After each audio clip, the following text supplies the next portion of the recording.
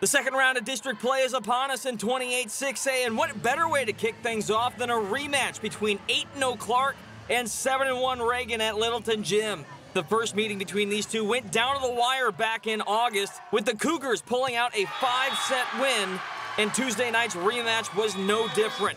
We picked this one up with the match tied at 1 set apiece and deadlocked at 10-all in the third. Off the quick set, Ariana Robertson brings the hammer down, and the Cougars lead 12-10.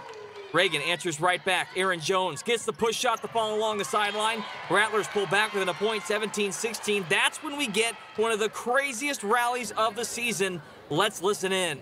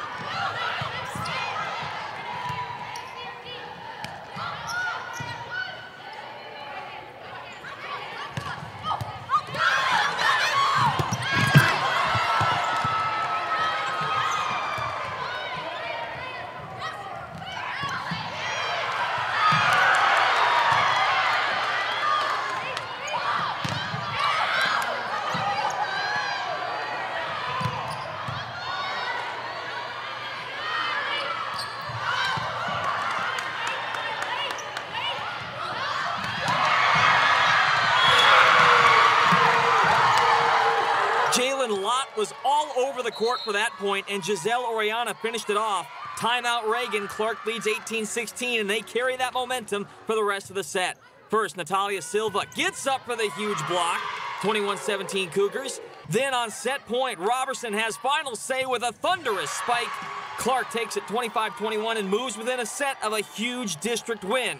As the two teams switch sides, Reagan regroups, and they start the fourth set on fire. Check out the shot here from Maya Allen. An incredible sharp angle kill puts the Rattlers up 6-2. Of course, Clark answers right back. Silva with a great diving dig keeps it alive, and Caitlin Whitlock smokes a cross-court kill of her own.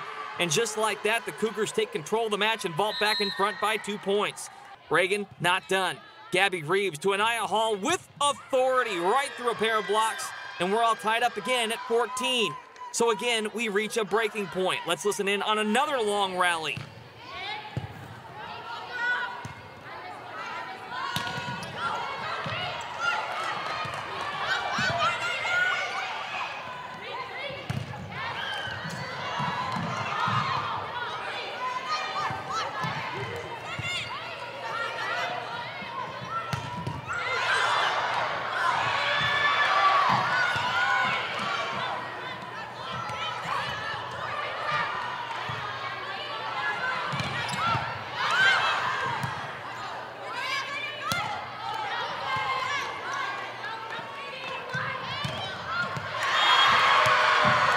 Whitlock has final say on that one, and the Cougars finally find some separation. Whitlock, again, off the block and down in midcourt. Clark has a 3-point lead now, up 19-16. But just when it looks like they're going to pull away for good, Reagan returns fire. Hall, again, right through the heart of the defense, 21-20 Rattlers. Then a few plays later, Allen strikes again with a perfect spike down the line. That makes it 23-21 Reagan. And with the match on the line, the Rattler defense comes up big. Allen and Katie Hill combined for not one, but 2 huge blocks to seal the set, 25-22. And for the second time this season, the Rattlers and Cougars are going 5. Both teams switch sides, and the 5th set ends up just as tight as the last 2. Silva again with another big-time block. That makes it 5-3 Clark. Here comes Reagan again. Diving dig from Allen eventually sets up Jones, who goes off speed, and it drops in on the other side of the net. Just like that, we're all tied up at 6. Neither team giving an inch in this one, with the match hanging in the balance. Let's listen in again for the 3rd time tonight.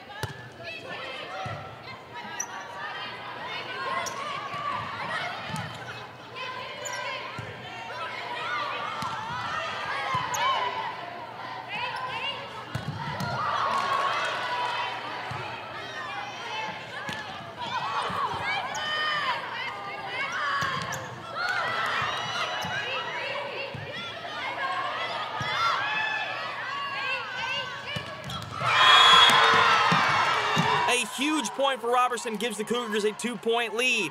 And a few plays later, she strikes again with another shot to the back line for another point. That makes it 11-7 Clark. Reagan not going away quietly. Allen again off the block and out. A quick 2-0 run cuts the deficit in half. But just like she did in the first meeting between these two teams, Whitlock comes up big down the stretch with back-to-back kills, including this push shot down the line. They can feel it now. Match point Cougars up 14-10. You know how the saying goes by now.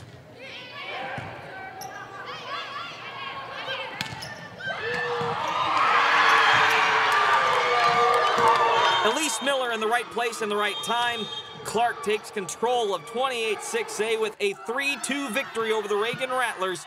They have swept the season series and are 9-0 in district play. We're just two really good teams. I think keeping the intensity level up is always good. They're a really great team. They have really great hitters, and it gives us like a little booster because we've already got them out the way. Now we just have the next challenges ahead of us, and we just got to look for that. I feel like our team chemistry is so good, and these girls really hype each other up. We help each other. And I feel like we're really good at just like adjusting, and if we're not doing our greatest in the first set, we're able to just adjust and listen to what our coach is telling us to fix. Next up, Clark will take on Marshall Friday night at 7 p.m. Hard to follow that matchup up, but that's what Madison and Churchill do. Second meeting between these two teams. Mavs won 3-1 in the first meeting, and they're on cruise control in the first set tonight. Dalen Mendeville serves up the second of back-to-back aces, and Madison leads 16-6. Offense stays hot. Georgia Pimanari sends a spike to the back line for a kill. That makes it 18-6. And then how about Zariah McFadden smoking a spike right down the middle? The first set is all but wrapped up for the Mavs here, but the Chargers are still hanging tough. Check out the body control from Sakari McNeil, getting the ball back over the net for the point. That was impressive, but the Mavericks go on to take this set 25-10 and sweep the Chargers 3-0. Last stop of the night over at Paul Taylor Fieldhouse, District 29-6A. Good matchup between 7-1 Harlan and 5-3 Brennan. Bears trying to battle back late in the first set. Gianna Brown sends that one back, and Brennan trails by 6, but the Hawks return fire. Anaya Joseph with a thunderous spike.